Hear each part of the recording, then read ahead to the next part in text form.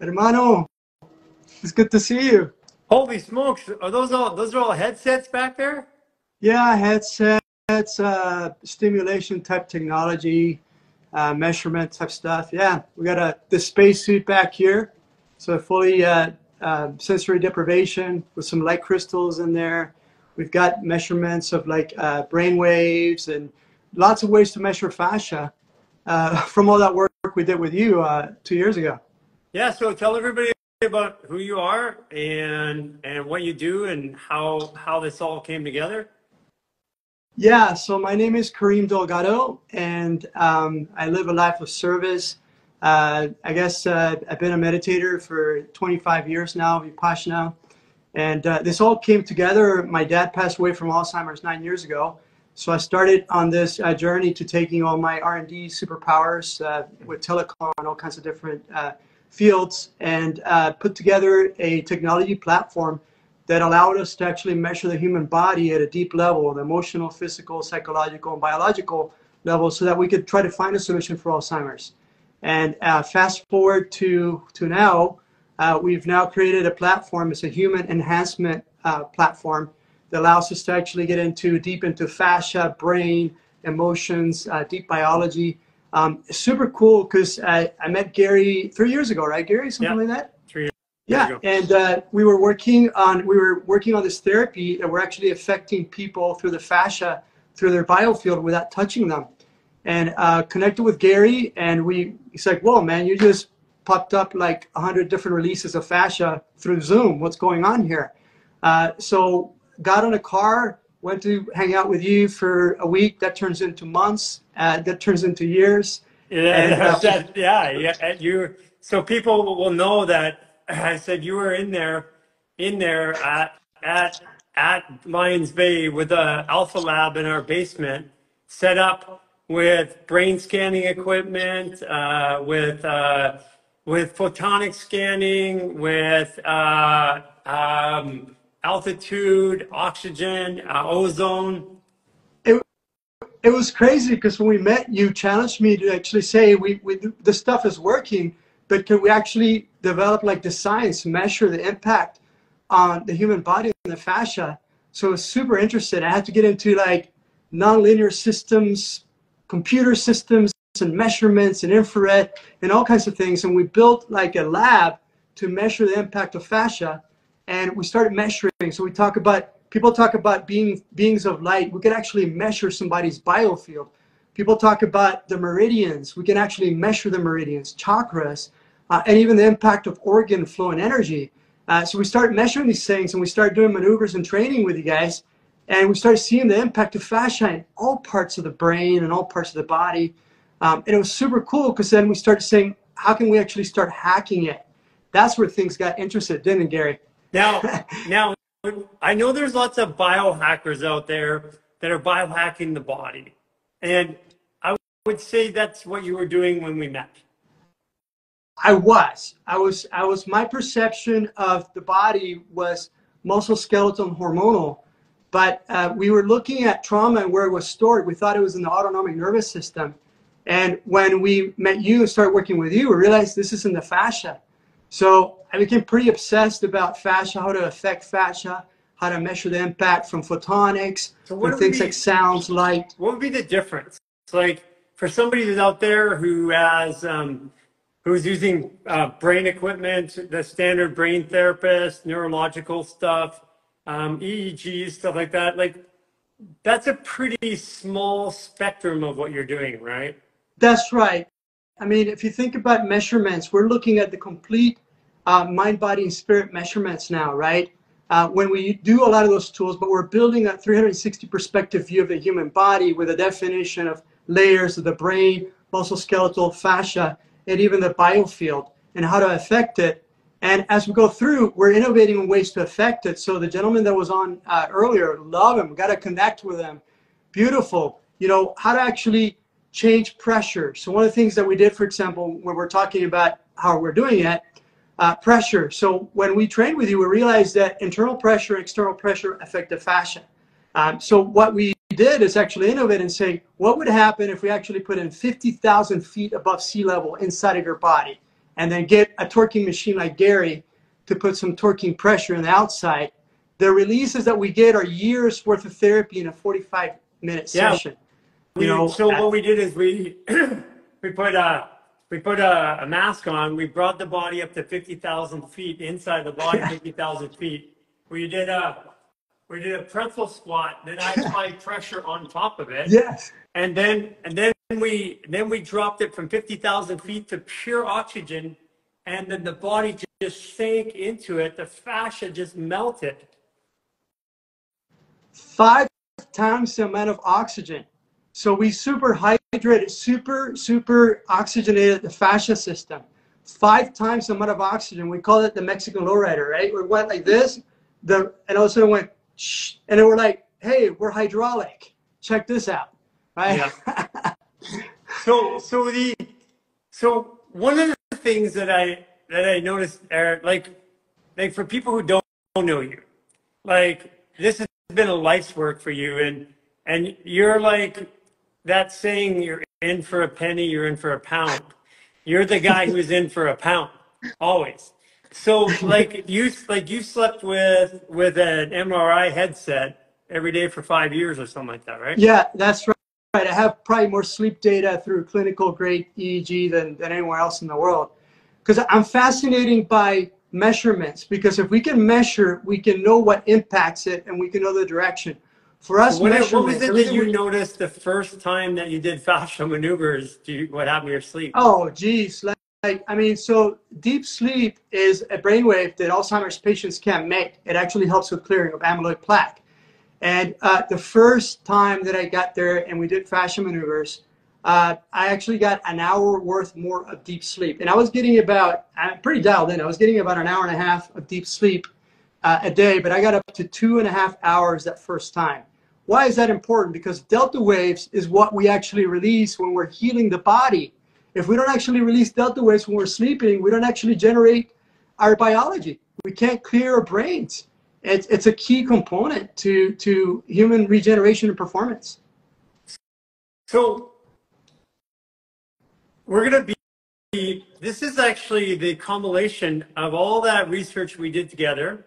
This is you going away and the mad scientist, working on this, studying this, taking lab rats, which are patients, and working with them, and then creating protocols so that these protocols can be delivered to practitioners or to high functioning individuals for either care or something like Alzheimer's, or even things like high performance traders who trade hundreds of millions of dollars so that they stay completely balanced throughout the day. Absolutely. So the culmination of my life's work is called Smartwell. And Smartwell is a human performance enhancement platform. I don't care what condition you're labeled. I don't care what's happening in your life. We're going to upgrade your performance. And what we're fixing to unveil in the show, if you guys can make it, is actually the Fascia Pro Studio. It is the solution that combines everything that the guy said earlier.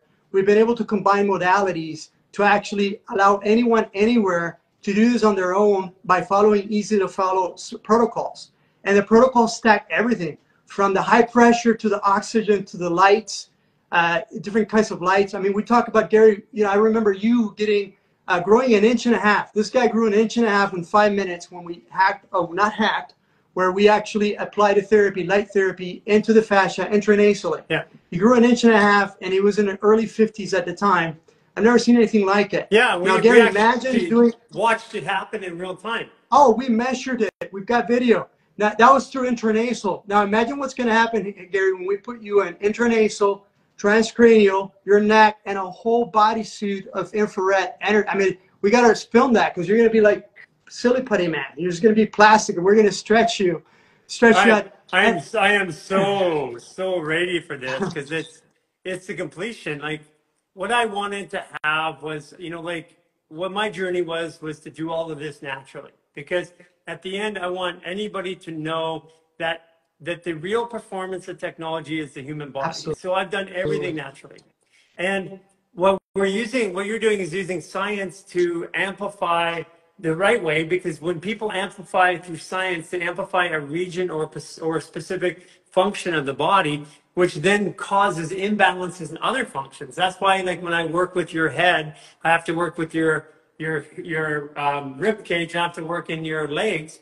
Otherwise, the body's not balanced. And what you've done with all the technologies is you put them together to have the entire approach. And I don't know anybody else anywhere on the planet that is anything even scratching even scratching the surface to what you're doing.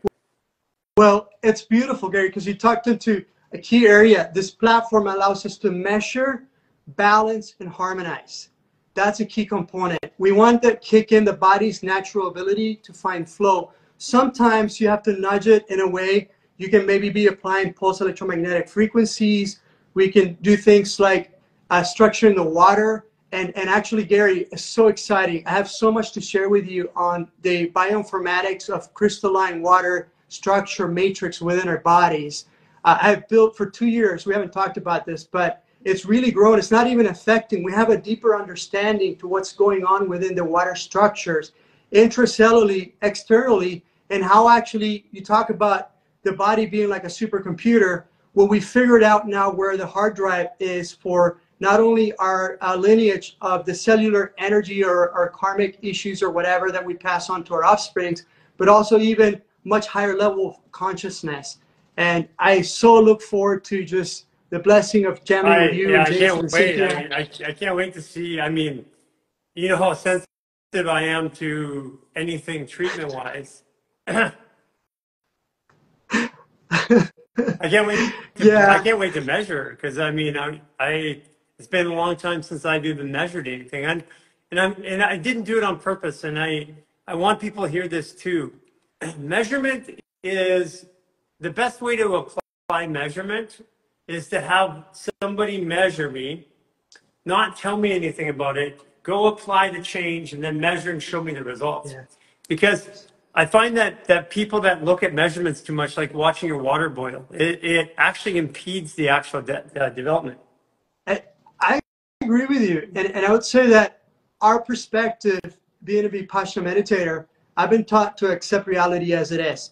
And what happens is, if we don't measure, we don't know we're heading in the right direction. We don't know. Some people are not as sensitive as you and I to understand what the impact is. You don't need the measurements anymore, Gary. You've developed the consciousness to understand the impact of what's going on.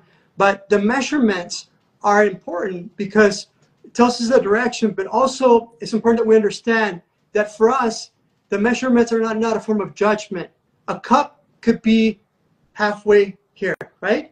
Now, some people can look at the cup and say the cup is halfway full or halfway empty. That's a judgment. We have to learn to actually observe natural phenomena without judging. If we can observe it, we can be aware of it. If we can be aware of it, we can measure it. If we can measure it, we can know whether we're having the results we're looking to get, and have a deeper understanding as we go through in our healing process and awakening of our consciousness. So, just for everybody here, you're actually going to have a station at the event. So if somebody has a disease pathology, something that's going on, you're going to be actually demonstrating the evaluation, the fascia measurement lab. You're going to be actually measuring people at the event itself, right? That's right. And I would say that not necessarily. I just want to share. We've moved away from the concept of disease. Disease for us is restrictions of the flow or not being at ease. I just want to make sure that that's our definition, right? Yeah. But body's not at ease. I think everybody here is on the same page. Disease is my body's not at ease. So if I'm angry, frustrated, fearful, if I got bloating that's constant, if I got a big bowel movement that's not coming out, it's real shitty, but I'm not at ease. That's right. So we can measure that through your biofield. We can measure meridians, which we study when we do fascia work, your chakra system. We talk about beings of light. Actually, guys, come by the booth. We'll measure your output of photonic energy and how that translates into bodily functions. We'll show you the impact of fascia in your brain functions. So what we're really big into, Gary, is measuring functions. Either stuff works really well, or if it doesn't. Either you're performing or not. And if you're looking to measure your performance, we've got the Health IQ station, and it measures all these kinds of different things. And then once we know what's going on, we can then focus the fascia application of getting maybe into, getting into lights to actually butter up the fascia, to actually get it balanced and prepared to getting into some high altitude compression therapy, which honestly is about years of therapy. But let's not forget, these are all different technologies, but the most wonderful technology there is, the superior technology is biological system. Yeah. And all these technologies are just tools that takes us to a certain point. After a while, we don't need those tools. It's like taking a canoe to an island and you don't carry the canoe anymore. You just go out and enjoy yourself. Yeah. Yeah. No more canoe. I'm moving towards the levitating. Yeah. Well, we'll be doing some of that at the house. We won't be doing that at an event, but we've got some light crystal technology, some crystal skulls that we're going to be playing around with as well. And the cool thing is that we're actually going to be measuring the impact of all of these different technologies that seem like far off the scale stuff. But if you guys are ready for a quick psychological and psychophysiological adventure, and check out the cosmos, it's going to be a fun time out in the dimension. Karim, it's been such a wonderful 3 years. Very few people have actually spent time like I have with you, lived with you and your family, and it's made a massive impact on my understanding of fascia with our discussions and the research that we did together. And I'm excited about the 3-year culmination coming back together. So looking forward to seeing you in Austin. Yeah, same here. I just want to thank you for your life's work and just being who you are and opening your heart and sharing those wonderful techniques with the world. It's really, if I had not met you, I would not be in this state of my life. I just want to thank you. It's real impactful. You and Cynthia and Jason, like much respect and shout out to you guys. Thank you. All right. See you soon. Be well. See you soon. Bye-bye. Bye.